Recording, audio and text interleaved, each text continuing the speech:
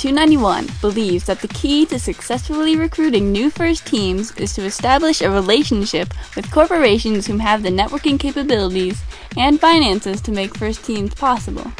Team 291 works with General Electric through the local GE Transportation Division to help spread the message of FIRST and finance new teams.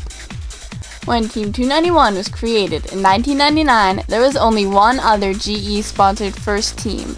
Now, there are 25 GE-sponsored FRC teams, 8 of whom worked with Team 291 to gain GE sponsorship. Some advantages of having a corporation such as GE as a sponsor are that you are able to reach out to enthusiastic engineers and students across the nation, as our team did when we reached out to GE Medical Systems, who soon started Team 537, and we are proud to say that Team 537 is still going strong today.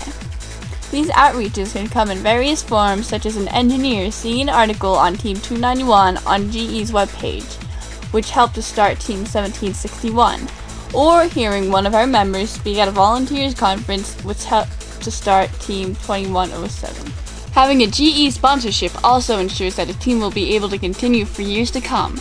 Evidence of this can be found in a $15 million grant that the GE Foundation gave to the Erie School District for science and technology programs such as FIRST.